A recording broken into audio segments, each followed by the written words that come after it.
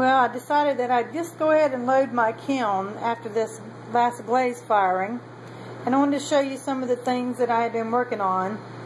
That glaze firing that I had uploaded last was some of the older things that I had left on the shelf, and decided that I would glaze them. So anyway, from watching Simon Leach do his tankard mugs and then looking at Janice the Potters, I decided that I wanted to try it. So I have, let's see, probably about 6 or 7 of them here. It's going to go in this Bisque load here. I have some more salsa servers. Here's one with the rope handle. Hopefully those will get through the Bisque fire okay. The last time I tried to Bisque fire one of these, I broke the handle. So I have 2 of these here, and underneath this shelf is a few more bowls. And here's a bowl here. Here's a bowl here that I was trying to do a little decorating on the side. I actually stamped it, trying to get some pretty texture. And let's see, I'm going to take you over here if I don't get you sick. Here's a little bowl I was playing with right here, and it's been up here for a while. It's bone dry for sure. It's got hearts on the sides. I don't know what colors I'll do this yet. Can't seem to get a red to work out too good. Here's another salsa server here with just a regular ribbon handle. Another pot with some chattering.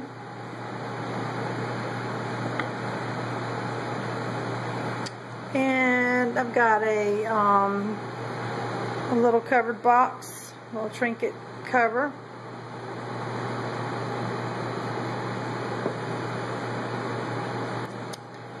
And also a few cups that they dried before I could get the handles on them. This is made from the red brown. I got another one of these. I got a container here that I made. It's a small one, enclosed one. The lid here.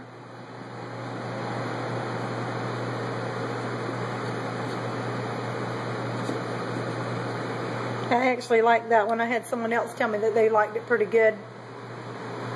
I'm going to move these other things down here on the shelf so I can show you. I started making these little, I don't know what you even want to call them. I said, well, there's several things you could do with these. You could make a flower pot out of this. Or you could bundle them with something like, let's just say, for a salon, someone who works at a salon, you could put a pair of scissors in there, a comb, a pair of tweezers, you know, stuff like that. Let's see. Here's another one here. Turn it upside, right side up. Another thing you could do is you could give this to a secret sister who is a quilter, and you could put a fat quarter in there, and you could put some needles in there, maybe a spool of thread, a tape measure, a seam ripper, a small pair of scissors. Okay, you get the idea.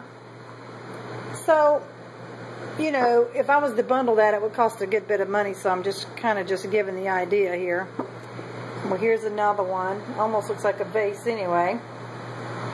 I was really having a lot of fun with the chattering. So,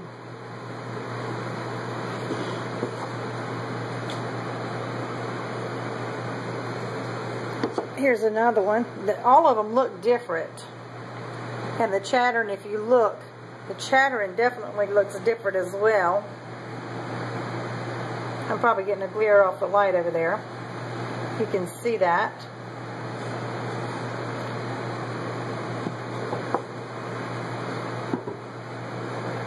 And one more here. And I'm running out of room. I came home. I brought the wheel back home to the shop where the kiln is. So this is where I'm working now, and I work like all night long and sleep during the daytime because it's just too hot for me to throw during the day. So it's like probably 7 o'clock in the morning right now. And don't have a whole lot of space in here. I'll show you the shop sometime. Once I get it all cleaned up, I have some stuff I need to move out. So I don't have a whole lot of space, like I said. And I'm going to take you over here if I don't make you sick and show you these mugs that I'm working on. This is that red brown clay.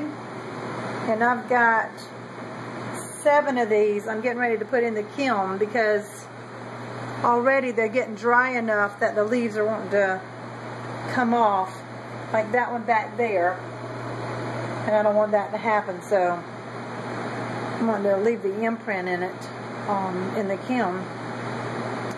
And then this morning I decided that I was going to throw a few different things. This one here is going to be a sponge holder for the sink. It's probably about 3.5 inches by, I would say about 5 inches wide.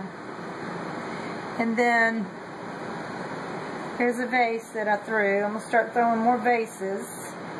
I need practice, definitely. Here's another one.